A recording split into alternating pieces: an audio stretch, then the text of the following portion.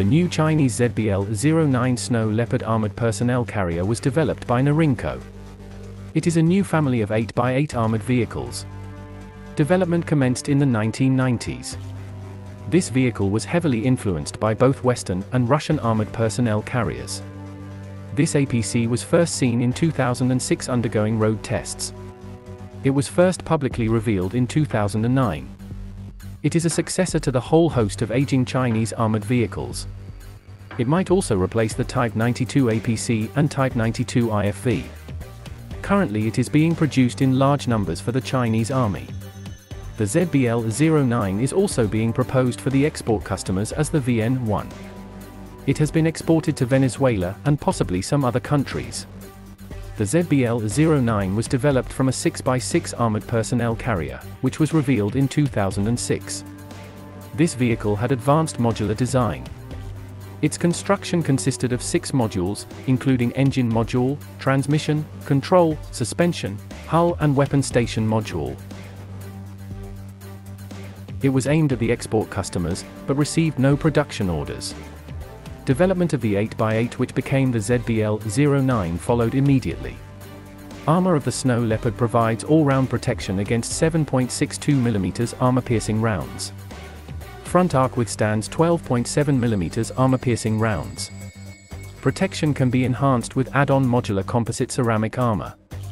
Chinese sources claim that maximum level of all-round protection with add-on armor is against 12.7mm armor-piercing rounds.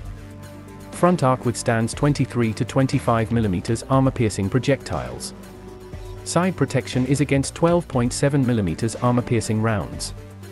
With add-on armor fitted, the ZBL-09 can be even considered as a wheeled IFV. It is speculated that vehicle utilizes design elements and technologies protecting crew and passengers from landmines and improvised explosive devices. Vehicle is also likely to have NBC protection and automatic fire suppression systems. Most numerous version of this new Chinese APC is armed with a turret-mounted 30mm cannon and coaxial 7.62mm machine gun. The 30mm cannon is similar to a Soviet Tu-A-72, which is used on a number of Soviet, Russian armored vehicles and attack helicopters. The Snow Leopard can be also fitted with 2 rails for HJ-73 anti-tank missiles. This missile is outdated comparing with modern Western designs, however it still poses threat to armored vehicles. Other turrets and weapon options are also available. Vehicle is probably fitted with electronic battlefield management system. It seems that this vehicle is fitted with digital battlefield management system, as well as positioning and navigation systems. It exchanges data between similar vehicles and command posts. This ZBL-09 has a crew of 3 and capacity to carry 7 to 10 troops. Passengers enter and leave the vehicle through the rear doors. Some versions are fitted with power-operated ramps. In case of emergency, troops leave the vehicle via roof hatches. There are some firing ports and associated vision devices provided for the troops. Vehicle is powered by a Deutz BF6 M1015C diesel engine, developing 440 horsepower. It is a German engine, produced in China under license. Engine compartment is located at the front of the hull. The engine is reportedly mated to a manual transmission. Vehicle is fitted with a central tire inflation system for improved cross-country mobility. The new Chinese APC is fully amphibious. On water it is propelled by 2 water jets. A whole host of variants were developed. A number of them are in service with Chinese Army. It seems that China operate these vehicles in rapid deployment units, similar to American Stryker Brigade combat teams. Each unit consists of various armored vehicles with different battlefield roles, based on the same platform. Other variants of the ZBL-09 are being offered for export.